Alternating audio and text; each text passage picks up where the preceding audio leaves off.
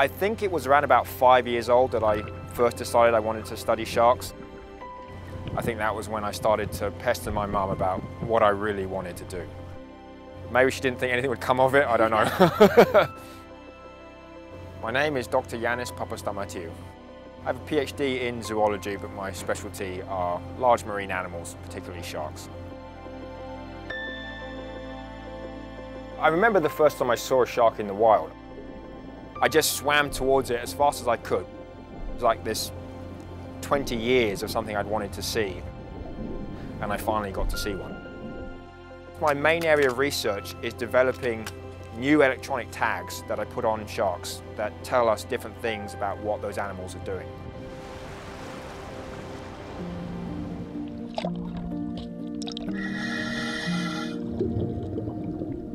When I first started my scientific career, the technology was allowing us to track fishes and sharks and understand where they would go and when. And obviously we learned a huge amount using those tools. But I always kind of felt that from a knowledge standpoint, that was kind of reaching a plateau. I really wanted to understand why they were doing the things we see them do. So I started looking into alternative technology. It could measure the acceleration of the animal, or its swim speed, or we could put video cameras on those animals and actually see what they're seeing. If we understand why an animal uses a certain habitat, then we can actually forecast and make predictions as to what it should do in a different location. Just because an area is protected, the sharks themselves don't actually know that they're within a protected zone. There's no underwater wall stopping them from leaving that protected area. They're going across different geopolitical boundaries. They'll go into areas where there may be a lot fewer regulations.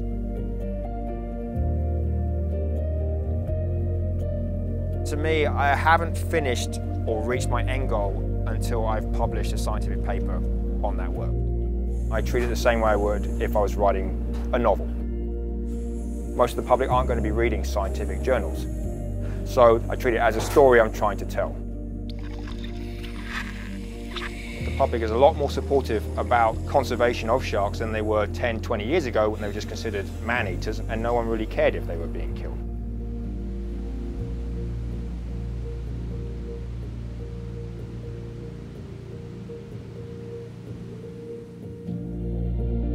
The drive that keeps me interested in sharks is that I'm always finding out new things about them.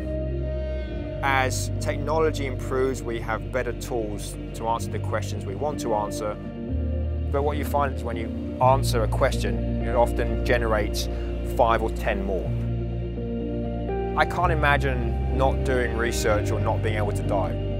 So I'm going to keep on doing both for as long as I can.